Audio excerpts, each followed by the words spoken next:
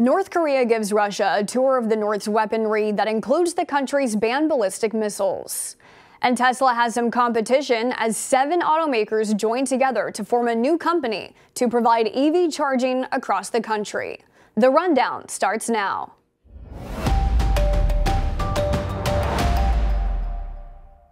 This is Straight Arrow News, bringing you unbiased, straight facts. Today is Thursday, July 27th. Thanks for joining us. I'm Kara Rucker. Today we got our first look at a meeting between Russia's defense minister and North Korean leader Kim Jong-un as the two countries look to strengthen their relationship. Video released by North Korean state media shows Sergei Shoigu accompanying Kim to a defense exhibition that featured the North's banned ballistic missiles.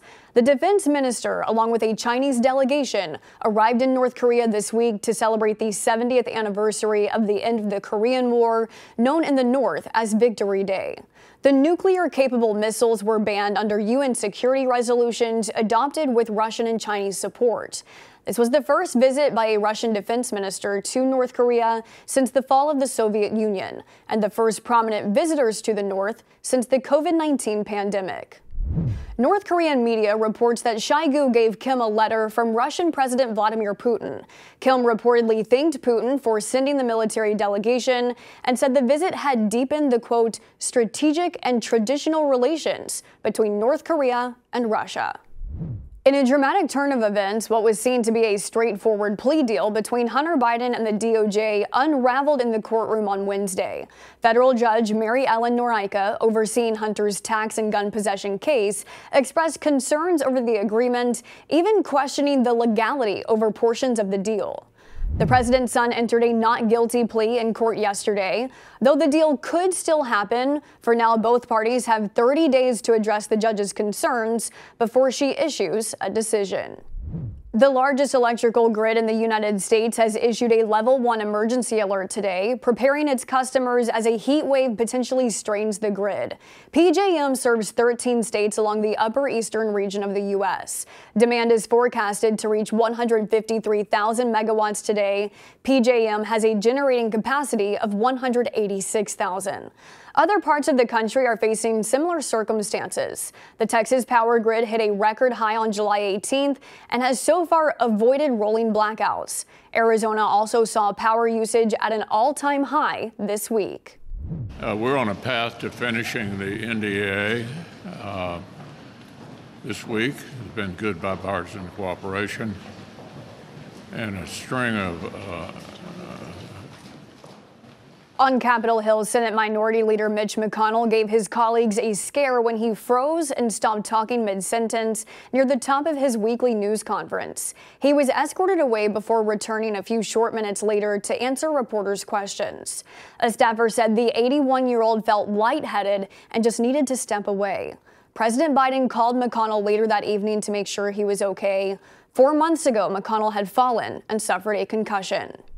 7 major automakers are taking a crack at Tesla's dominance in the electric vehicle marketplace by forming a new company to provide EV charging in the U.S. The group includes General Motors, Stellantis, Hyundai, Kia, Honda, BMW, and Mercedes-Benz.